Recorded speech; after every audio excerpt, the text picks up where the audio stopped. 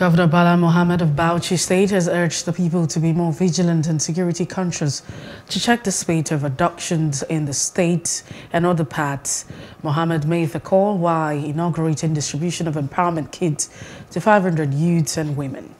That's under the Karo Economic Empowerment Program KIP on Saturday in Toro, a local government area of the state. He also charged local government council chairmen and community leaders to be vigilant on strangers coming to settle in their respective areas.